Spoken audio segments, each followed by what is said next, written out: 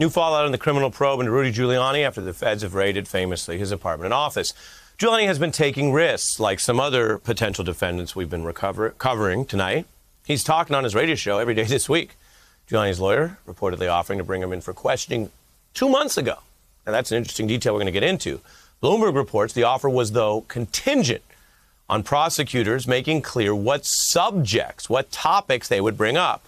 And the federal prosecutors, who really hold all the cards in this kind of situation, said, no, thank you. Giuliani's lawyer reportedly emailing, quote, why are you doing everything the hard way? This gives us some glimpse into what Giuliani might have seen coming. Remember, it was big news when you had the raid, but his lawyers obviously had reason to believe there was something coming. Now, on top of the legal fight of his life, Dominion Voting Systems is asking a judge to go forward with their defamation suit against Giuliani. He is denying that anything was defamatory. Dominion, in a brand new filing, says Giuliani is ignoring evidence about just how much financial harm he caused the company, destroying the resale value, which had been up to $500 million, forcing Dominion to spend over $500,000 on security for employees, all a part of that push to overturn the election. Joining me now is former SDNY prosecutor Danya Perry. Thanks for coming back. Thanks, Ari. Glad to be here. Great to have you. Let's go piece by piece.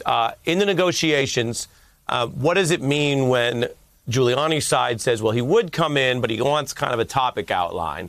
And what does it tell you that SDNY didn't feel any need to grant that? You know, I heard you quote Giuliani's lawyer asking the prosecutors why they're doing it the hard way. Giuliani knows at some level, he has at least some distant memory, that there is no easy way here. There is only a hard way. And as you said, Ari, he doesn't hold the cards anymore.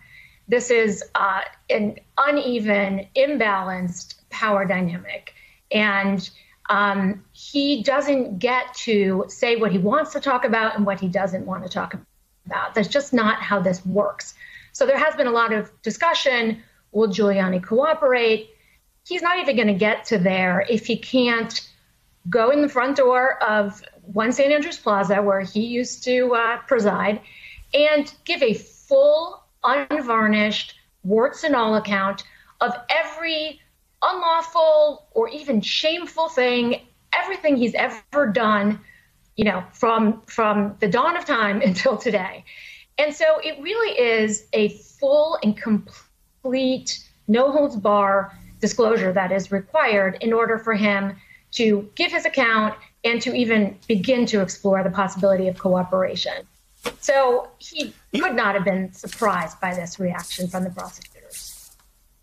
Yeah, and when he's also had this distance with Donald Trump, I was curious your view of how SDNY would look at this, because we mentioned, you know, we've talked about the whole idea of was he his lawyer or not, and he kind of was. But then he wasn't paid. Then Trump publicly threw him under the bus, said, I didn't direct him to do that. Now, again, that's tricky because Donald Trump lies constantly. There are many days where he lies more than he tells the truth. So the fact that he said that doesn't mean it's true. I want to be clear. But it could be worse for Giuliani, which is what one lawyer, George Conway, says. Let me read this point. What Trump has to fear from Giuliani, quote, Giuliani's admission that he was not conducting foreign policy, but helping Trump personally, is exactly what might make this sort of scheme prosecutable. Is that true in your view? Does SDNY care about those level of distinctions, or if they have him on more than one thing, that's kind of a lower order issue? I think that's a high level issue. As you and Joyce Vance said earlier in the program, a client who's facing criminal prosecution would be well advised to keep their mouth shut. Here, Giuliani and Trump, of course, are either ill-advised or simply take their own counsel and have been speaking for years. And so Giuliani has probably established or has established several elements of at least a FARA offense, as we have discussed. And some of these statements, sure, they've been all over the place. Is he representing Trump or not?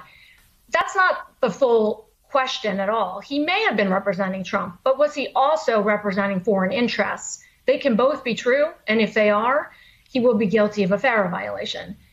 So that's just one. Yeah, you're talking about foreign lobbying. Correct. Yes. Thank you. And briefly, I get it. I'm almost out of time, but You worked in SDNY. Would they go this hard at a random, non-famous, non-Trump-like person if it was all over just that foreign lobbying violation? I suspect that there's more going on. I think, this is not just a paperwork offense, as some have argued. It goes well beyond that. But as you sort of alluded to, if he is representing Trump, that was a problem. If he wasn't representing Trump, that is a problem. And it could be even more of a problem if he was representing Trump. So I think every which way he turns, there could be legal peril. And Gotcha. But I do think that there may very well be more at stake than just a technical FARA violation. That's what I'm wondering. I have the easy part, which is just asking the questions. But the question I ask is this all over foreign lobbying, which is not nothing, or are they going this hard with the searches for this long because they have more than one count on foreign lobbying? We will see. Danya Perry, SDNY veteran, thank you so much. Hey, I'm Ari Melber from MSNBC. You can see more of our videos right here, or better yet, subscribe to our YouTube channel below. You could have been anywhere in the world, but you're here with us, and we appreciate that.